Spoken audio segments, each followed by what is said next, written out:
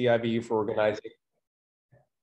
organizing this event, and definitely warm regards to all our friends in Haiti. And I know you are incredibly dedicated, courageous, and really have been an inspiration to a lot of us in terms of what you've endured and really been very resilient in addressing. And definitely, I'm very excited and honored to be speaking to you today. One of the topics that I do a lot of, believe it or not, clinical care in is penile cancer. And I'm involved in a bunch of various initiatives with relating to penile cancer research and education. I'm actually the chair of the American Urological Association Core Curriculum of Education. And I'm also the NCCN vice chairman of the guidelines on bladder and penile cancer.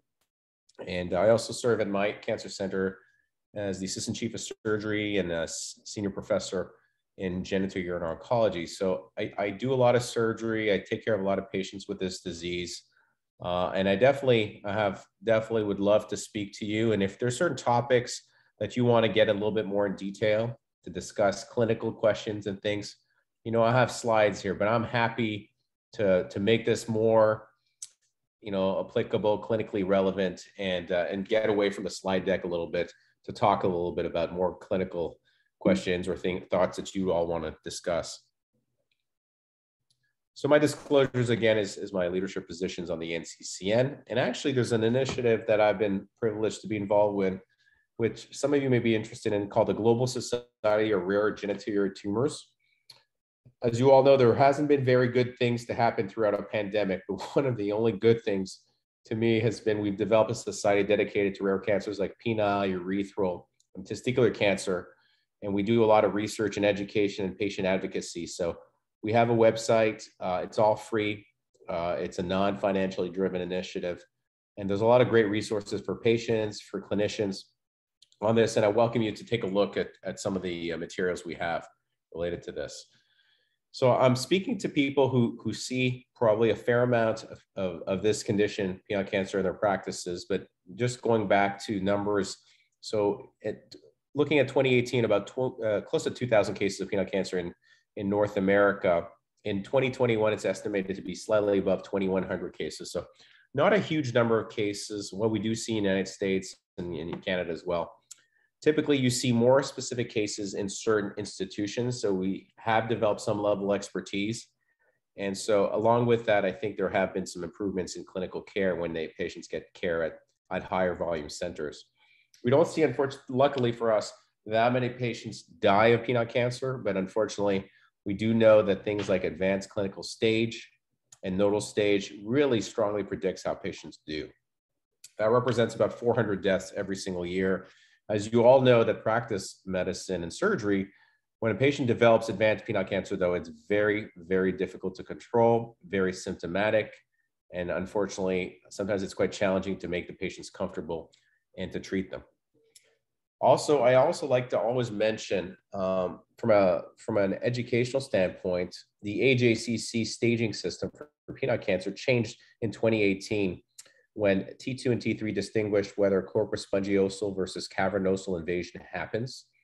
In the prior 7th edition of the AJCC, urethral invasion was a distinguishing feature between T2 and T3, but that no longer applies. And I'll show you a little bit of data why that is. Also, in terms of lymph nodes, you can have up to 2 unilateral lymph nodes in N1. Greater than 2 nodes or bilateral lymph nodes, as long as there's no external extension, represents N2. And N3 is if the pelvic lymph nodes or if you have external extension. This is a comparison of the AJCC, the 7th edition and the 8th edition, and it just, again, summarizes some of the factors were mentioned here versus T2, T3, and again, no relevance related to urethral invasion anymore in the current staging system. This is what it looks like at the histology level. So a T1 tumor, you see here some tumor associated and confined to the subepithelial connective tissue. Once the spongiosum, and this is the smooth muscle spongiosum, is involved, that becomes a T2 tumor. And these are the cavernosal smooth muscle and bodies associated with cancer, as you see here. And once that happens, that becomes a T3 tumor. I also like to mention it's important to look for certain characteristics like lymphovascular invasion. Something that's new in the new staging system is perineural invasion, whether or not you see nerve cancer along the nerve roots of the cancer itself. This is an article we wrote a few years ago, really validating the new staging system as something which has clinical value. But I always like to mention it's not perfect. So what you're seeing here is that as you advance with clinical stage from a T1A to a T4 tumor, you see that the risk stratification survival changes, but there is crossover between T3, for example, and T2 here, telling you that it's not a perfect model, and probably there's going to be further refinements of this. People always ask me, they say, what's going to likely change? And it's good to sort of look at what's coming in science. And what really is coming down the pipeline is that we clearly know penile cancer, which we'll talk a little bit about, is either HPV specific or driven or not. And HPV tumors typically do better, and it's probably that we're going to start classifying tumors by HPV status. And along with that, I think that's going to probably stratify the cancer a little bit better. This is also a curve that shows you the differences in survival along those clinical stages. And I always like to mention this important factor is this is data from the cancer registry in the United States called the SEER database. And you see that, as you all know, when you get to a stage of T2 or greater, that's usually an indication that you should remove the lymph nodes, irrespective of whether lymph nodes are palpable or not. But you see, even across the United States, very few institutions are actually doing that. Only about close to 38% of the time are they performing an inguinal lymph node dissection. And if you look at academic centers, we always think we do it well in academic centers. It's probably better, but we only do it in about 3/4 of the time our patients are actually undergoing lymph node dissection. And you all know this, is that probably why that is not happening is a lot of patients are reluctant to have surgery because of this morbidity of the operation. Some surgeons may not even feel comfortable doing the operation in certain places. And I think that probably also has importance why that's not being done as much as it should. I also like to mention that nodal staging is a critical factor. And actually, if you look at what of the staging predictors are the strongest of how patients are going to do is the nodal burden of disease. And when you start getting into N3 disease with external extension or pelvic adenopathy, we clearly see it here. Patients are at very high risk of progression. Histology makes a difference as well. So staging, as you know, but histological subtypes, things like verrucous carcinoma, as you all know, tends to be very favorable. It tends to be associated with HPV. It could be very locally advanced, meaning spreading into large areas of the skin, but very rarely will it metastasize. Whereas things like basaloid or sarcomatoid carcinomas, they tend to be much more aggressive, tend to spread much more, and much less likely to respond to chemotherapy. I always tell people this is a very sombering slide. And what this represents here is that when you start looking at the survival curves for penile cancer over the last 20 to 25 years, looking at SEER data and European data, this UNIS database, basically you're seeing the survival curves basically have not changed over 20 to 25 years. And as you know, in the cancer world, that's really staggering, basically telling us that we're not really improving how patients are going to do. And why that likely is because probably most of these tumors do not typically respond that well to chemotherapy. So they are chemo resistant. This is some data which sort of highlights this fact. This is a paper from the group from Fox Chase Cancer Center. They looked at another database called the NCDB database of penile cancer, and they looked at patients who had lymph node positive disease. And they looked at data over a 10-year period, and they found that the use of chemotherapy improved from about 38 to 48%. But what were the factors that predicted survival? The only factor predicted survival was undergoing an inguinal lymph node dissection. Chemotherapy or radiotherapy did not improve survival. This is seen very well here. So this is the survival curves of patients who had lymph node dissection versus the ones that didn't. And this is, again, looking at the various groups in terms of which ones got chemo or did not get chemo.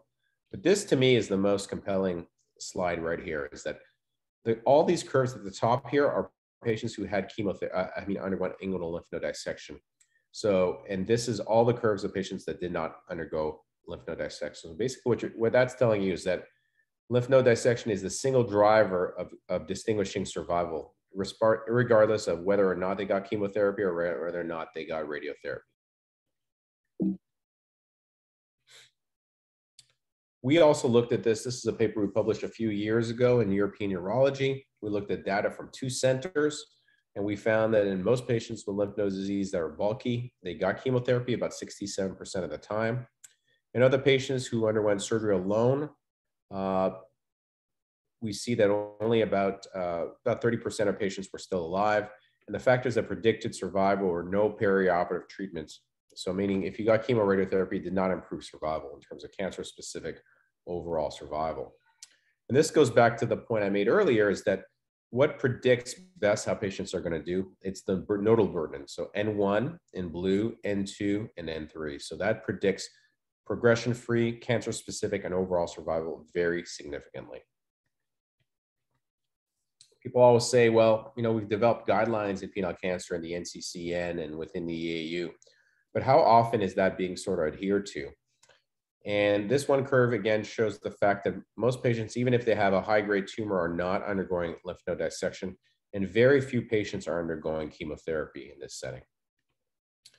This is the adoption of inguinal lymph node dissection over time. So you see, although in recent years we see that patients are going more frequently in lymph node dissection if they have clinical factors associated with it, it still remains somewhat underutilized. I always get a question, what are some of the factors that predict whether patients are going to have adherence to guidelines? And it's the things that you unfortunately would expect.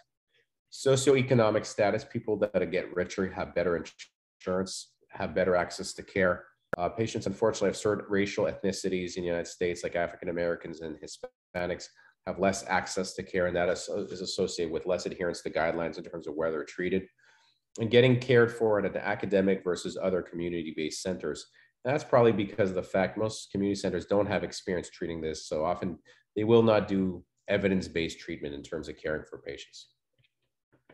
So I mentioned HPV. So about 40 to 60% of penile cancers are associated with HPV. We're not going to get into too much, carcinogenesis and clinical and biological pathways, but the way that's generated is through the E6 and E7 pathways, and affecting the retinoblastoma gene, causing downstream phosphorylation, proliferation, aneuploidy, and ultimately resulting in cell immortalization and cancer progression. This is a slide we generated from a recent review we worked on. It really shows potential areas where you can target certain drugs in penile cancer. I will tell you, most of the time at this point in the United States and most parts of the world, patients are if they're going to get certain types of therapies, it's usually platinum-based chemotherapy. Typically, TIP is the chemotherapy most frequently used. There are some, I would say, very low-level evidence that certain forms of immunotherapies may be beneficial in certain patients with penile cancer, particularly patients who are PD-L1 positive, or if they have certain high tumor mutational burdens. But still, for the fact is, really is areas that are poorly studied. These are some of these basket trials in penile cancer. And what that basically means is that sometimes, because penile cancer is so rare, we lump it with head and neck squamous cell carcinomas and rectal carcinomas, squamous cell carcinomas that are HPV specific.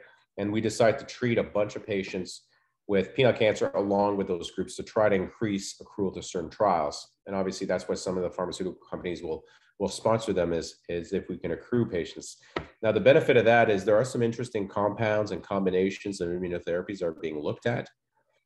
But I will tell you, and we published some work on this, is that HPV cancer of the head and neck, HPV cancer of the squamous of the rectum, HPV cancer of the penis are not exactly the same when you look at the genomic abnormalities associated with them. So I always tell people you have to be a little cautious, because a chemotherapy or immunotherapy worked for a head and neck cancer doesn't mean it's going to work for penile cancer, for example.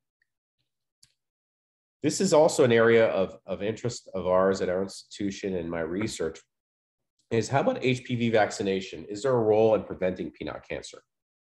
Well, if you look at the data very critically, the only association we have between HPV vaccination is that it decreases the incidence of what are called external genital lesions, which can be precursors to penile cancer. It's never been shown to decrease the actual incidence of penile cancer itself.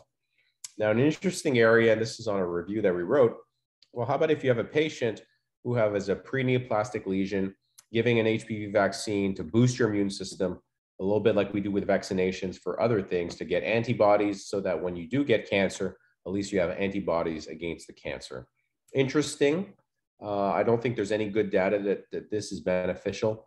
I'll tell people the risks are minimal. A vaccine for this is really the only side effect you're going to get is potentially some pain at the injection site or maybe mild fevers. No serious side effects associated with it. So I definitely think in certain populations where the incidence of penile and other types of cancers, head, neck, rectal cancer are high, I definitely think HPV vaccination should be encouraged in young people, typically between the ages of anywhere from about 16 to about 25. So these are the NCCN guidelines for 2021. And we'll talk a little bit about more in depth now. So we're going to talk a little bit about managing the primary cancer, managing the inguinal lymph nodes, and managing advanced disease. So first thing I always like to emphasize is when I was training, I was taught when you have to do a partial total penectomy on everyone with penile cancer, and you got to get a 2 cm margin. That's the standard. But that's changed a little bit. I will tell you, most of the time, if you see a superficial tumor, if it's in a favorable location, you sometimes want to try to optimize how much of the penis you can spare, obviously to maintain quality of life without compromising cancer outcomes. I will tell you, if you look at the data from North America, this is from a publication we had a few years ago, we are doing more penile sparing treatments today than we used to many years ago. And also, this is, I think, a very important factor. This is a study that was done by a colleague and a friend of mine in the United Kingdom, Nick Watkin. And what Nick did is he basically looked at over 300 patients that they treated at their institution, and they looked at the size of the margins they got in their patients. And basically what Nick was able to show is as long as you had a margin that was at least 1 millimeter from the cancer, the risk of recurrence was very low, 1% or less. When the margin was less than 1 millimeter, that's when the risk of recurrence was much higher. So bottom line is, if you get a negative margin, that probably should be good enough, as long as your pathologist is convinced and you feel as a surgeon convinced that you got negative margins. We published this paper a few years ago, and it's, I think, an important paper. It was the largest series of penile sparing treatment that's ever been reported in Journal of Urology. So over 1,200 cases, and you see here, the risk of recurrences is about 20 to 25%. Most of these recurrences will happen in the first year or so, about 39%. And the majority of the patients that have recurrences are actually candidates the penile sparing treatments again. So that basically means that if you do penile sparing treatment and you follow the patient carefully, usually you can salvage them with, again, another penile sparing surgical treatment. In terms of the factors that predict recurrence, treatment type, and if the tumor is a 2-2 tumor or greater. And when that was associated with that, you see here that the risk was much higher of recurrences. So this is the series I talked to you about, the current series, 1,200 patients. As you see, the largest series by far of penile sparing treatment. Risk of recurrence about 21%. The factors that predicted recurrence, again, clinical stage and the type of treatments. And you're going to say, well, what type of treatments are associated with a higher risk of recurrence? And what we see is, for example, laser therapy, particularly for tumors that are a little bulkier, doesn't work quite as well as doing a wide local excision or doing a partial penectomy, or if it's a very distal foreskin lesion, a penile circumcision, for example. People always ask me, well, how do you treat carcinoma in situ? So the new way of saying carcinoma in situ for penile cancer is they call it PEIN, or penile intraepithelial neoplasia grade 3 or 4 is usually the term that's now used. So we reported, again, a paper a couple of years ago in the British Journal looking at 200 patients with penile carcinoma in situ over 5 centers. 48 patients had recurrences within 40 months. And the majority of recurrences were, in fact, found in the laser group. So again, going back to that point I told you, is laser is something we've moved away at our institution and some of the other institutions as well, just because the risk of recurrence is so high. What I typically do when I see carcinoma in situ is I actually use topical chemotherapy. So the agent I typically use is 5-FU, or we call it FUDEX. We typically will apply it once a day for 8 hours. We'll do it for 6 weeks, and then we'll see the patient back 6 weeks later. So 6 weeks of treatment, 6 weeks of just monitoring, and then we reassess the patient. We use 5-FU first line, and we use imiquimod second line in these patients. What we found, and this is the paper again from the group from the United Kingdom, they treated 86 patients with carcinoma in situ. 44 patients were treated with topical chemotherapy, and it consists of the study population. And overall, the response rate was really good, was a complete response in 57%, partial response in 13%. So overall, 70% of patients responded, and the remaining patients had recurrences, but most of these were salvaged with other topical chemotherapies or with a local excision. So usually what I'll do is I'll try 5FU. If I see a good response and no suspicious areas, then I'll just monitor them. If I see a suspicious area, I'll do a biopsy. And if it recurs, I'll either consider imiquimod as a second line, or I'll consider doing a local excision. The toxicity of these agents is really quite low, only about 10%. I spent quite a lot of time. I was in clinic today, so I spent some time explaining to patients how to put the imiquimod and the 5FU carefully, because sometimes people lather it very severely. It can cause bad toxicity. This is the paper we published looking at toxicity of these two agents. And you see most of the toxicity with these agents is really low. It's grade 1 or grade 2. And most of the time it's pain at the injection site or irritation. Most of the time it goes away within 3 to 4 weeks. People always ask, well, how do you manage the non-palpable inguinal lymph nodes in patients who, for example, have a high-risk primary tumor? So this was a paper that was published a few years ago. And I think it's a very important paper because what the group from the Netherlands did, they looked at patients who had bulky or aggressive primary tumors but had no palpable lymph nodes. And they said, let's look at how patients do that have no palpable lymph nodes, and we monitor them, or we basically go ahead and operate on them. So they waited, in the patients that they monitored and did anything, they waited to develop palpable lymph nodes. And what they basically showed is early surgery made a difference. So if you had early surgery, this is your survival curve in terms of disease-specific survival versus delayed. So the bottom line is, if you have an indication to have surgery, you should do it soon.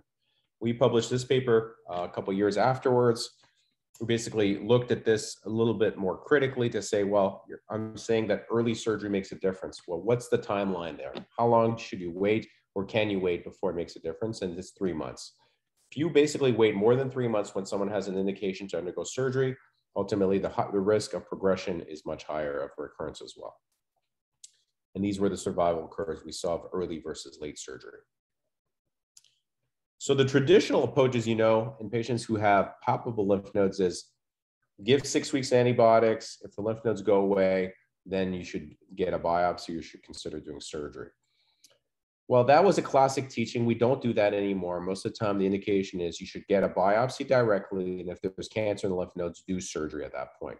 Why should we not give antibiotics? It delays treatments, and sometimes that could result in patients having a higher risk of recurring. Now, a biopsy can be done in interventional radiology, or as a clinician, you can do a needle aspiration or a core biopsy under ultrasound, or if visibly you see the lesion, you could do it that way. And it gives you a way to really know much quicker, ultimately, what you're dealing with. These are, again, from the NCCN guidelines, is if you have a really small lymph node, and again, you're suspicious, you either could do a biopsy or go straight to surgery. If you do a biopsy and it's positive, you go straight to surgery. If they have bulky disease, or if you're concerned, you can give chemotherapy before you do surgery. And then ultimately what you do afterwards depends on what the pathology shows. How do you do the operation? Well, everyone has different approaches. My typical approach is I still do a fair amount of these open surgeries. I will do an incision about 1 finger breadth below the inguinal ligament, about typically 11 to 12 centimeter incision, really making it below scarpus fascia. Make sure you clean out the triangle. Make sure, whenever possible, I spare the saphenous vein, and really wait. I do the superficial lymph nodes first. If they're negative, we stop. If I'm comfortable with my pathologist that there's no lymph nodes involved. If the superficial ones are involved, then I'll go on to do the deep lymph nodes as well. We looked at the complications associated with inguinal lymph node dissection a few years ago. And I will say that for the most part, complications have gone down. And if you look at this, again, is from a few years ago, overall complication rate is about 50%. Most of these are local complications. And most of the time, these are highly manageable and salvageable. These are some of the complications and some of the things you could do technically to reduce their incidence. Obviously, technique, surgery-wise, make sure you don't get skin flaps that are too thin. Prophylactic antibiotics, leaving a drain in place, being very diligent in controlling lymphatics. Those all make a big difference. We also published this paper a few years ago looking at complications, but across the world at some of the higher volume centers. We looked at 320 patients, and then we looked at the incidence of complications. And again, about a third of patients had complications. Most of these were minor complications. About 2/3 were minor, and about a third of these were major complications. And these are what the major complications were. So you see the fact or predictors of getting a complications are also the ones that predict doing a good operation. If you remove more lymph nodes, if the lymph node density goes down, then the bottom line is it probably means you've removed more lymph nodes and you did a more extensive surgery. And consequence, there's probably a higher risk of having lymph node leakage, a lymphocele, or skin necrosis associated with it. So I think everything has to be done with a grain of salt. Obviously, you have to do a good operation whenever possible, control the lymphatics and make sure, again, the skin flaps are not too thin. This is the laparoscopic approach, or minimally invasive. The people in South America talked about what's called the veil, or the video endoscopic inguinal lymph node dissection, which is the same thing as a pure laparoscopic approach. And then the group from Emory University in Atlanta described the robotic experience with this. And they treated 29 patients, were treated, only 9 patients in the context of penile cancer, the rest were in the setting of melanoma. And of the 40 groans approached, minor complications were seen in about 27% and major complications in about 15%. The steps of this approach is, if you're going to do it robotically, is you want to do triangulation. So typically you'll do the first port fairly close to the knee. You're going to develop, usually using a balloon insufflator, the space. And then you want to make sure that your lateral ports are very lateral so you don't avoid clashing. Now, also what you were seeing it technically in the United States is now people are doing single site or robotic single port surgery. It does make a difference. When you do the surgery, it's important that you identify the inguinal ligament, which is usually your first boundary dissection, and then you skeletonize lymph nodes using the adductor longus and sartorius boundaries. So you do the same essential approach. Some of the robotic surgeons I talk to, they remove the superficial and deep altogether. They prefer doing it that way. I always say, if you could only do a superficial and then wait for the frozen sections. The reason I say that is because once you do the deep lymph nodes, that's when patients get really bad lymphedema in their lower extremities. So if you can avoid it, definitely try to do so. I also I have a lot of colleagues that take the saphenous vein in all the laparoscopic or robotic cases. And again, there's a definite benefit if you can spare the saphenous vein in terms of minimizing significant lymphedema in the lower extremities. This is the group from India. They published this paper about a year ago using the robotic approach. And what they did is they compare the robotic to the open approach, and they did a nice job. This is in Journal Urology. 51 patients underwent the robotic, 100 patients underwent the open approach. And you see that the groups are very well controlled in terms of the characteristics of the patients, in terms of stage, in terms of grade, in terms of nodal burden. And you found one of the strongest predictor of complications was the type of surgery. So patients who had the robotic surgery had a much lower incidence of having complications associated with it. As I was mentioning, the single port surgery is also something that colleagues in South America and others have described and have done. It actually makes sense for certain patients to do that. But I always caution, like anything else in surgery, as you all know, the devil is in the details. And what I mean by that is, if I see a patient in my practice who has very large lymph nodes and I need to do a very extensive operation, or if they got chemotherapy, or if it's a recurrence, then I really want to remove all the lymph nodes in the area, skeletonize the blood vessels, oftentimes get behind the blood vessels and really make sure I do a good clean out, because oftentimes that may be your only chance of curing that patient. And as you all know, you can't make up for a bad operation. Once it's done, it's done. And sometimes the patients may not be salvaged in terms of if they do get a recurrence. Another technique, which also has got a lot of popularity, is this sentinel lymph node biopsy. You see a lot of this being done in Europe today. It was described over 30 years ago by a colleague, Cabanas, who worked in the melanoma field. And then actually a colleague and a friend of mine in the Netherlands, Simon Hornblas, pioneered it for penile cancer. And what he did is he used a combination of technetium with a blue dye. And what they do is they inject those combinations at partial penectomy site or at the scar, and it gets taken up by the lymphatics to what is called your sentinel node. And typically, that node is the first lymph node which should be affected by cancer. In the initial reports, they found the false negative rate was up to 18%. We wrote a paper a couple of years in my fellowship, so when I was there in Texas, and what we did is we showed in patients who had the injection of this agent, we did the sentinel lymph node biopsy, and then what we did is removed and did an inguinal lymph node dissection. So we compared sentinel lymph node biopsy to the gold standard in the same patient. So we did both operations on the patient to see how well they compared to one another. And what you find is we did 31 patients underwent surgery, and you found the sensitivity of sentinel lymph node biopsy was only 71%. There was 2 false negative cases. Why did that happen? Probably it was experience. It also probably has to do with some of the other characteristics. So sometimes the cancer occludes the lymph nodes, and so the cancer may not necessarily go to the sentinel lymph nodes specifically.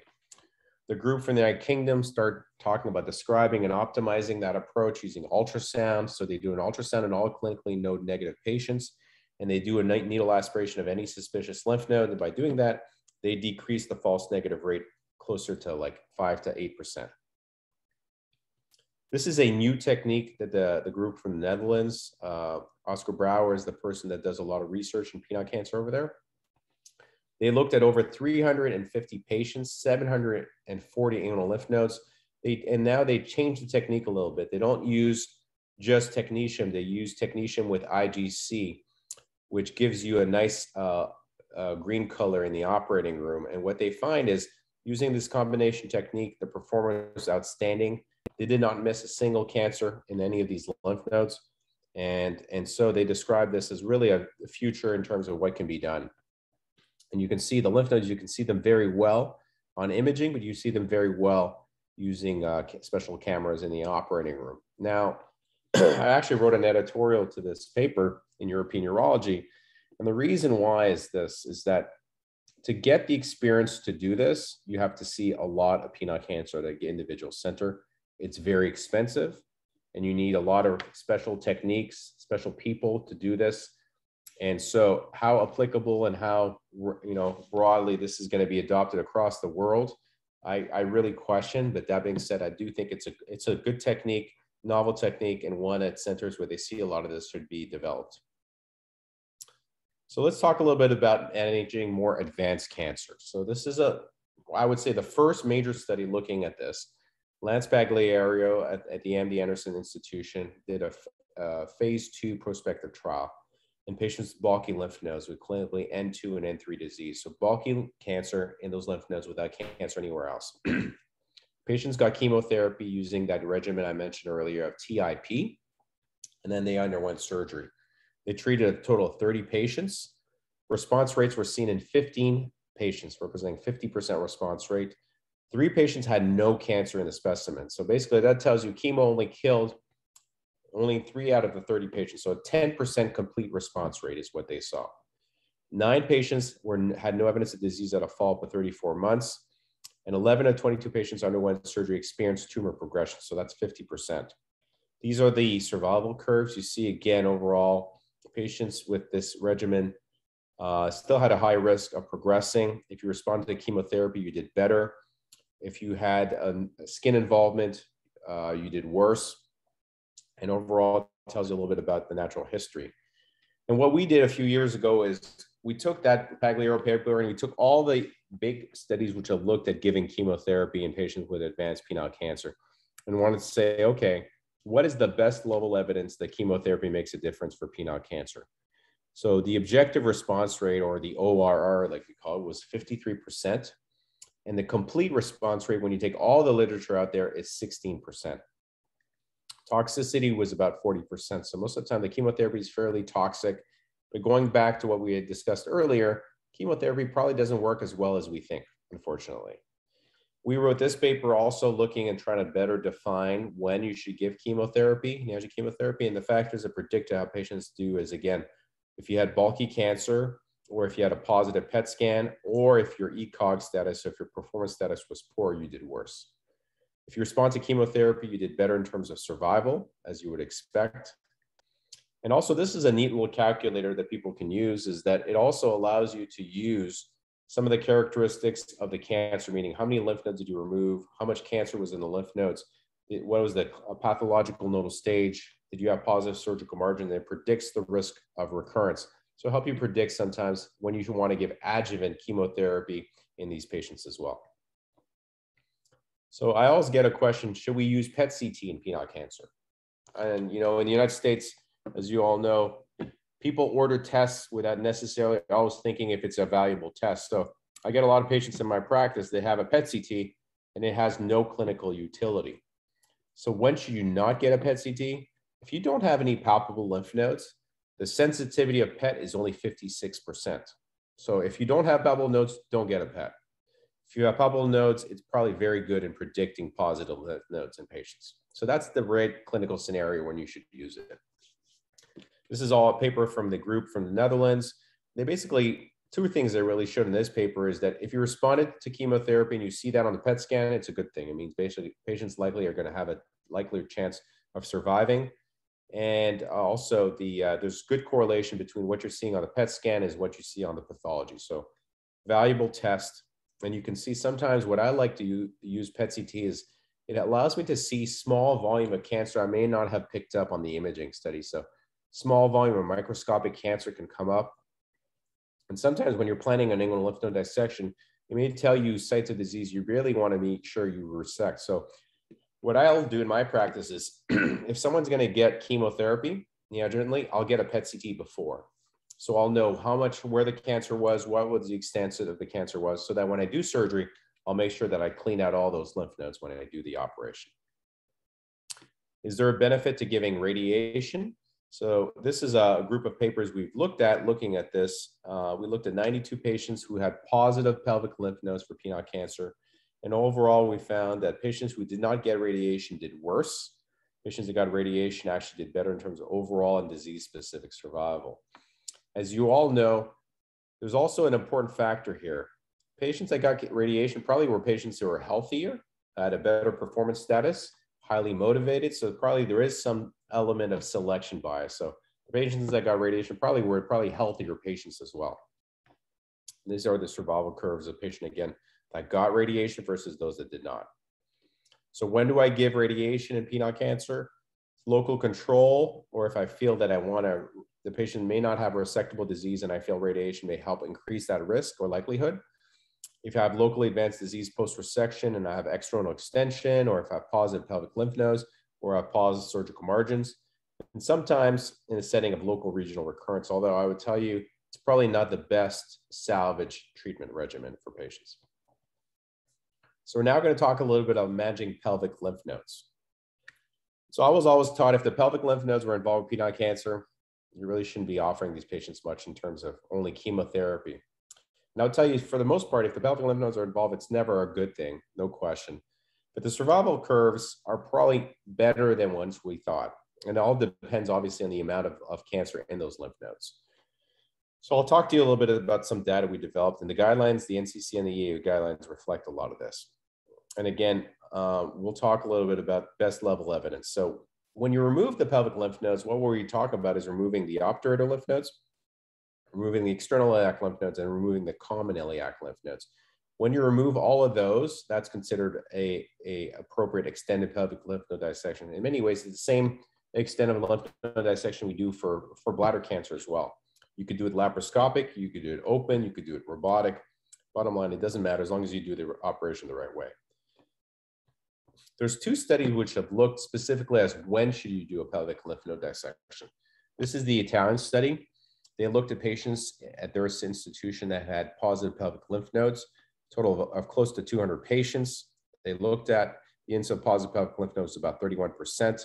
On multivariate analysis, the predictors of positive pelvic lymph nodes were 3 or more inguinal lymph nodes involved, lymph nodes greater than 3 centimeters, or if there was external extension. And the proportion of positive pelvic lymph nodes increased depending on how many of these risk factors you had. If you only had 0 risk factors, the incidence was 0%. If you had all 3 risk factors, the incidence was 57%. The group from the Netherlands also looked at that very same question. The incidence of pelvic lymph nodes was 24% in their group, and inguinal external extension and the presence of 2 or more inguinal lymph nodes predicted having positive pelvic lymph nodes. So on the whole, external extension or 2 or more nodes is probably an indication where you should do a pelvic lymph node dissection.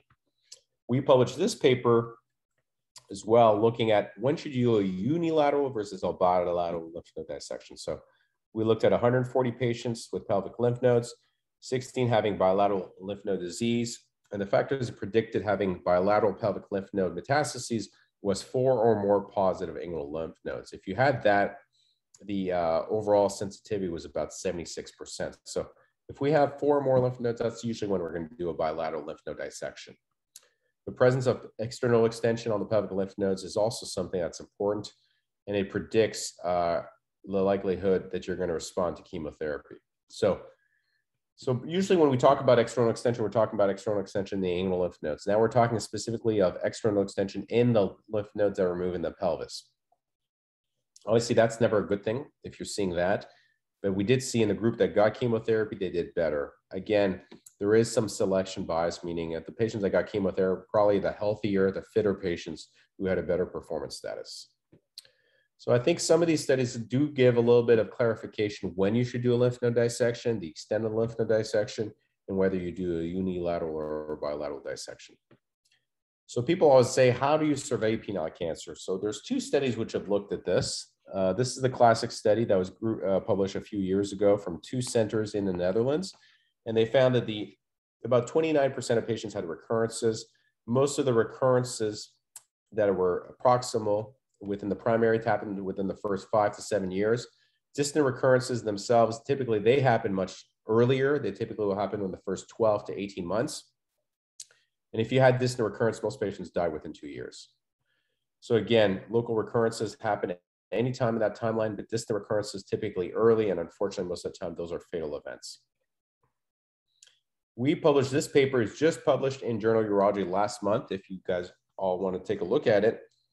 But it really shows several important factors, meaning, again, if it's a local recurrence, most of the time you can salvage those patients. If it's a distant recurrence or a pelvic recurrence, unfortunately, most of these patients will die within 2 to 3 years. And also, and this is something which I think is very important, where do patients have recurrences? Well, a lot of the recurrences will depend on your nodal stage. If you have bulkier nodal disease, typically the chance of having a recurrence in the chest is much higher in the first 2 years. So based on that, patients will probably have a CT of the chest every 3 months for the first 2 years. If you're N1, N0, and N1, the chance of recurrences in the chest are much lower, and chest x-ray should be quite enough to do. In terms of when you follow patients, you probably need to follow patients for at least the first 4 to 5 years, because again, most of these recurrences can happen in that first 4 to 5 year timeline. So it's, again, important to follow patients a little longer than we typically do. This is what's called a violin plot, looking at when these recurrences happen. And again, it's important, again, to take that into account based on nodal burden of disease. Now, we're just going to finish off talking a little bit about management of local regional recurrences. And really what this really shows here is we looked at if someone has, for example, a previous inguinal lymph node dissection, and they now have a recurrence in the inguinal area, what do you do about it? Classic teaching is hospice or palliation, or you potentially would give radiation. We looked at, in our group, looking at 4 centers over, again, 20 years. So again, very selected patients doing surgery. So you have a recurrence, you give chemotherapy, and then you redo surgery. We treated 20 patients in that way. Median time to recurrence, again, typically in the first year. And overall, 9 patients had no evidence of disease at last follow-up, 9 of 20 patients. These were the survival curves in terms of patients that had these types of recurrences. And the other option, as I mentioned, is salvage radiation. The group from the Netherlands reported on this in 26 patients. I would tell you, if you compare, again, surgery versus radiation, these are the real world experiences. Only 2 of 26 patients that got salvage radiation were successfully salvaged. Therefore, if you're trying to potentially control and potentially cure someone with a recurrence, really radiation is not very effective in doing that. How about doing surgery in more patients with more proximal disease? So let's just now go down the scenario. If someone has penile cancer, you did surgery, now a couple of years out, they now have a recurrence in the retroperitoneum. Should you do surgery? So the first thing to say is, the answer is no, you should not do surgery initially. But let's just say you give them chemotherapy, they do really well, you follow them for 2-3 years, and that's still the only site of disease. Should you do surgery? Well, we published on 3 patients. So again, this looking at sent data from a tertiary care referral center over many years. You see that only 3 patients met that criteria. And you see that all 3 of those patients were cured. So there may be a very, very select role to doing a retroperitoneal lymph node dissection in that clinical setting for penile cancer as well. And this is the patient I operated on. Again, single lymph nodes right here. We resected it, and they actually has done quite well. So when you do these salvage operations, oftentimes you have to remove the skin, the muscle, and therefore you leave a really, really major defect. And this is one of my patients I treated several years ago. And once you resect that entire area, you clearly need to bring in a myocutaneous flap to cover the area. And typically what we'll do is we'll take the rectus muscle and we'll bring it down to cover the area. It's a big flap. Usually I work with plastic surgeons in doing this. I'll tell you, most of the time when we do this, it's usually associated with a high complication rate. We published this paper a couple of years ago. And initially, when I presented at a meeting, people said, oh my God, I never realized this was such a morbid operation. We report a complication rate of 83%. So basically what the take home is, if you do the surgery, you're going to get a complication. Most of the time, it's not a severe complication, but this is very challenging surgery. And again, many patients will have some problems or some complication afterwards. And it's important, obviously, to tell the patients that. That being said, I do think it's a very good flap, and it just needs to be very meticulously done and monitored afterwards. And again, that's really the take-home message from that study is if you're going to do the surgery, you have to educate your patients. So this is a study which some of you may have seen is getting a lot of momentum internationally. It's called the IMPACT trial. So it's a prospective trial across the world trying to determine and getting the best level data of the benefit of giving neoadjuvant chemotherapy in penile cancer, and also adjuvant chemotherapy or chemoradiotherapy, or also doing pelvic lymph node dissection. I serve as the surgical oversight chair for the study across the United States and Canada.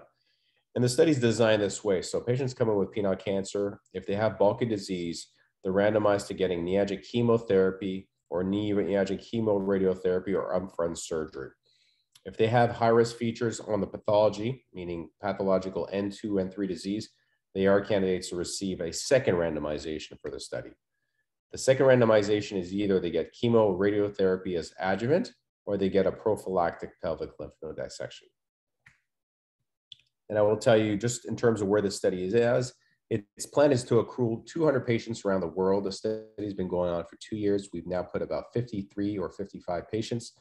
We expect to publish and finish the study in the next 2 to 3 years. And I will tell you, that's probably going to be the best level evidence of the best optimal treatment for patients with advanced penile cancer.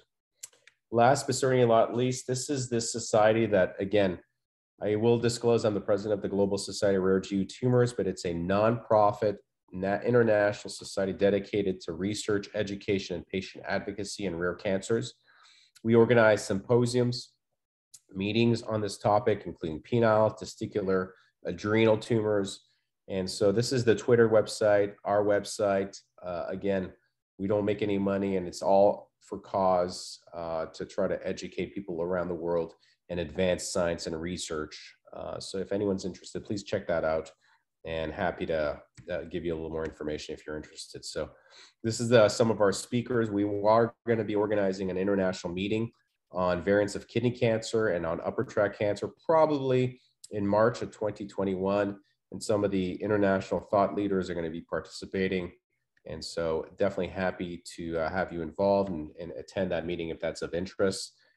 I tell people always, I train in Canada, so I always like to quote Canadian surgeon, Sir William Osler, some of you may know, is a physician who trained partly in the United Kingdom and in Canada at my university where I did my undergrad in McGill. And he always says, the good physician treats the disease, the great physician treats the patient who has the disease. So personalizing our treatments to our patients is really critical. And I think that's when we get the best outcomes and also truly make sure we meet the needs and demands of our patients. This is my contact information, including my email. Again, don't hesitate to reach out to me at any point. And on that note, I thank you very much for your attention. Definitely hope this was of value. And again, I appreciate the invitation to speak to you tonight.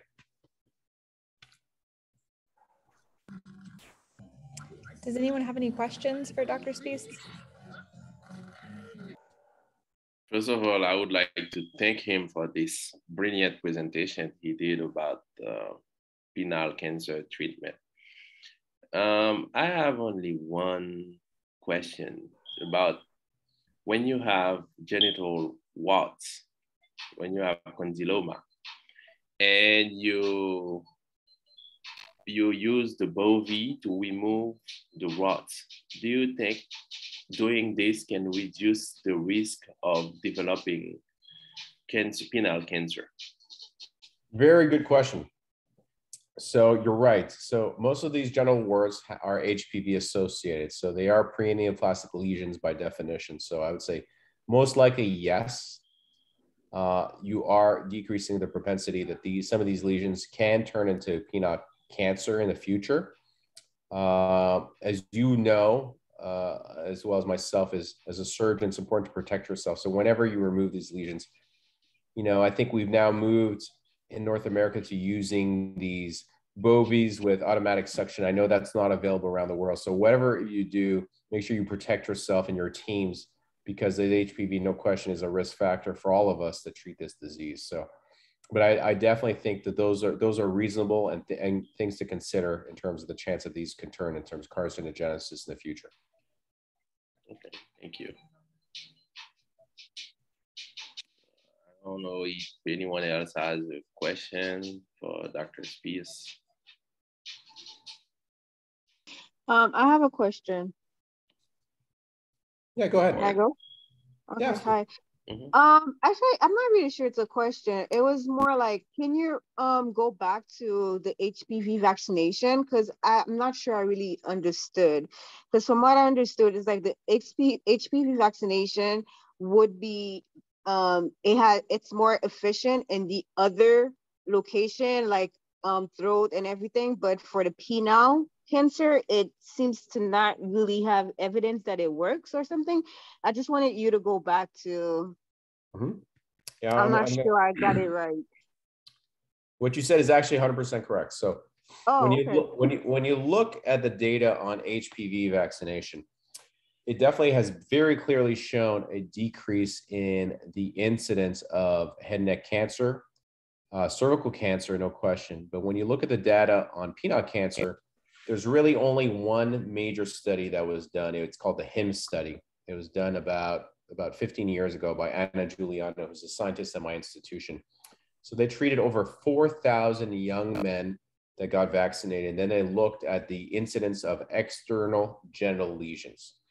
And they basically found that the incidence of external genital lesions was significantly less in the vaccinated group and the ones that got the quadrivalent vaccination. They were never able to show a decrease in the incidence of penile carcinogenesis. Now, whether or not these external genital lesions are precursors to penile carcinogenesis or not is where the debate sort of lies. The study never showed that, but I will tell you, because of the additional benefits associated with vaccination, it probably makes sense. And I do think, no question, the problem with penile cancer is because it's such a rare cancer, it's very hard to show any type of vaccination prevention type studies that a true decrease in the incidence. Okay. All right. Thank you. You're welcome. Anyone else? Well, I'm okay. Okay. I'm okay. Okay. Dr. Spiess, I have another question. Yeah. Because most of the time, my patients in Haiti, when it comes to remove a part of their penis, they are pretty reluctant to do that. How is it for you, for your patient in the States? It's the same. It really is. It's a very challenging scenario. I get it. I've seen 25-year-olds like you with penile cancer, and it breaks my heart to see the implications, social, emotional, and the effect it has on them and their families.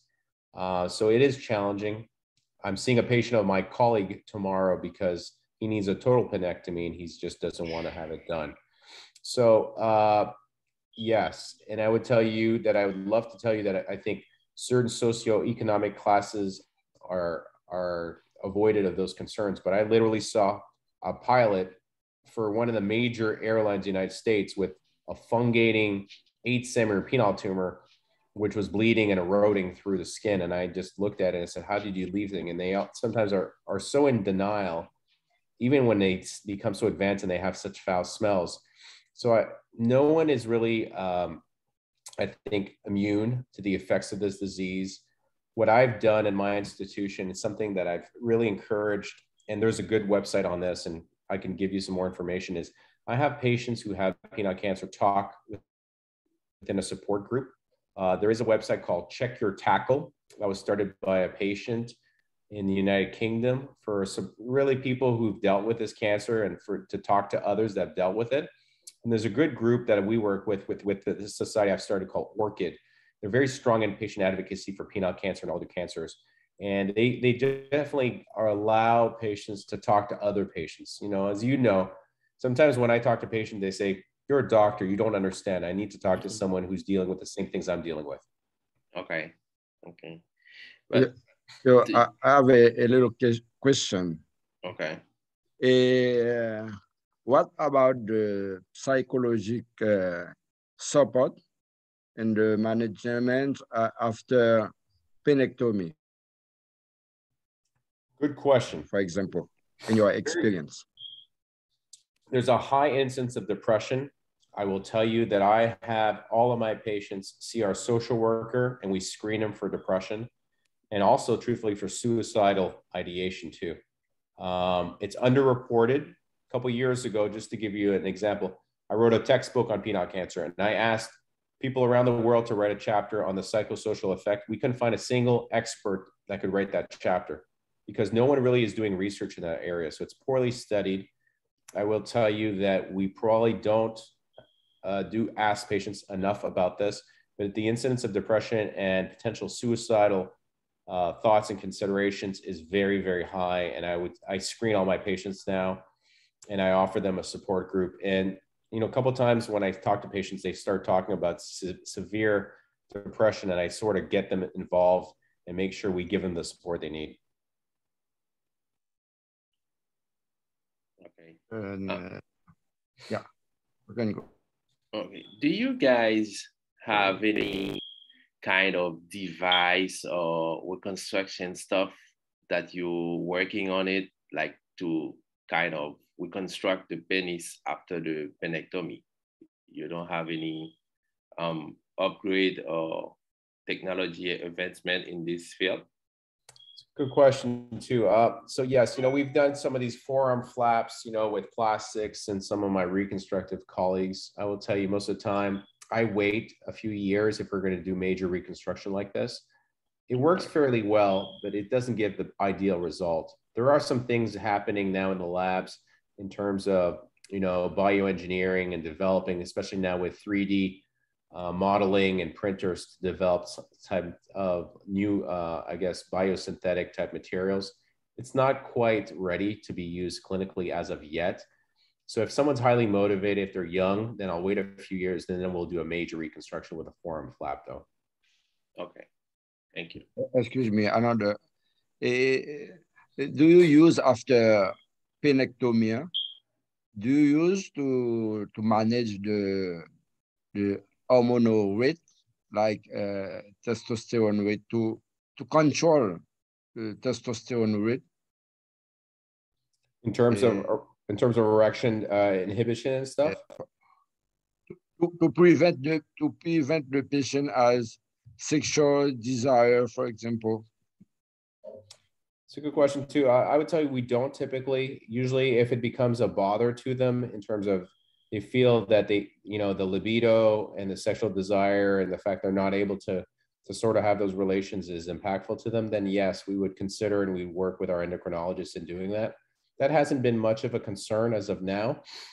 And I will tell you that we do check in with them in terms of how they're doing in terms of sexual activity. You know, and we published on this too, is that most of the time, if you do penile sparing surgery or if you do a partial penectomy, most of the time these patients can maintain sexual function to some extent. And sometimes it's actually pretty comparable to what it was before. Hmm.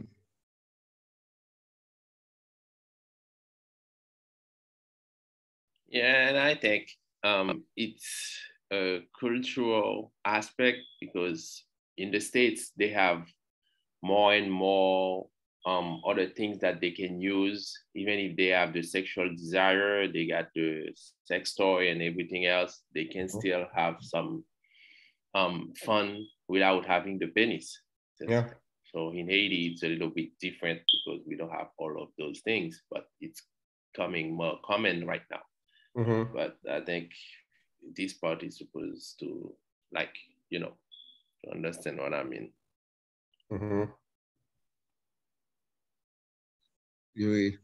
Mm-hmm. Oui, je pose une question, tu traduis, tu essaies de traduire. Okay. Je parle Is français that- aussi. Oh, he speaks French. He's I from came from Canada. Canada, so je parle français. Ah, vous parlez français aussi? Oui, Oui. avec plaisir. Vous pouvez demander en français. Ah oui. Et en Haïti, il y a une opération qu'on avait l'habitude de faire. Je ne sais pas comment ça se dit en français, c'est émasculation. Et dans cette intervention où on a une pénectomie totale, radicale, avec ablation de la verge, y compris les testicules. C'est émasculation, je ne sais pas comment ça s'appelle en anglais. Oui, on fait ce type d'opération. So we do these types of surgeries as well. So emasculation or total penectomy and complete removal of bilateral testicles en bloc. So we've done it a few times, unfortunately, if you have a very extensive tumor, which is involving the cords or the testicles, or truthfully, if it's all infected and you need to do that. We try to avoid that and try to maintain the testicles if at all possible. Sometimes we've done it maintaining the testicles in thigh flaps, a little bit like what we do for Fournier's gangrene and other types of surgeries, or we do skin flaps. But no question, when you do the complete emasculation surgery, that I think has a major implication for the patients in terms of libido, andropause, a lot of downstream, I think, effects that could be really pretty detrimental for patients.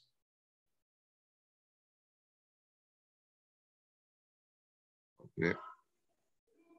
Mm-hmm.